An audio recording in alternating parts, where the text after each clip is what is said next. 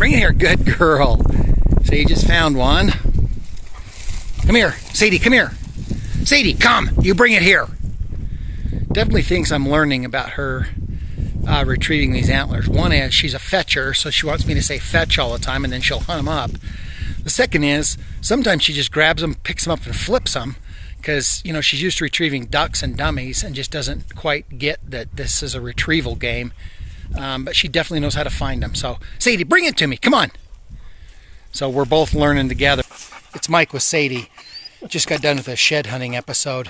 Quite a few things I learned. One is work into the wind. Way easier for your dog.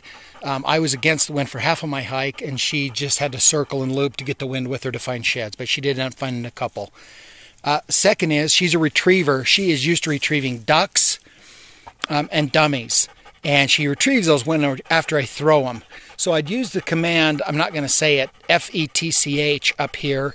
I'd use that command, and she would go run around and look, and that's when she would find them.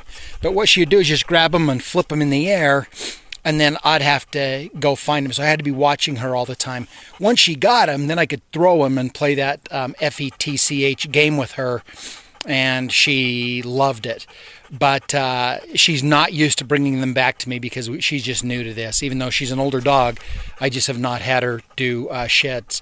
So that's just a couple pointers for you as you're working your dog. Keep a close eye on them because they could be grabbing them and just turning them over and not bringing them back, and then work into the wind. So good job, Sadie. I'm going to say your favorite word now. Fetch. Fetch it up. Where is it? Go fetch it. Thanks, guys. Hope you enjoyed the review.